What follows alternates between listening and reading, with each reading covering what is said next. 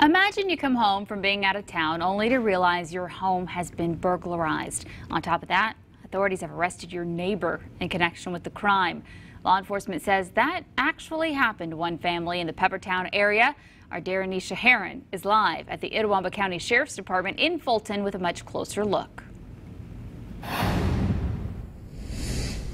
Emily, the sheriff here in Itawamba County, tells me that the suspects broke into that Peppertown's family home to feed their drug addiction.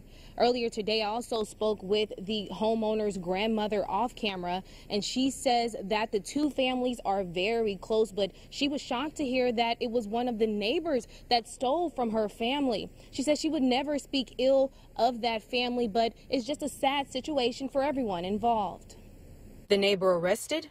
23-year-old Dustin Tudor. Sheriff Chris Dickinson says Tudor and Brian Newell broke into a family's home on Friday. Deputies say they recovered thousands of dollars worth of stolen guns and other items, and it wasn't easy. We had to make 2 or 3 stops in the county and other parts of the county to retrieve those things. We even went to Pontotoc.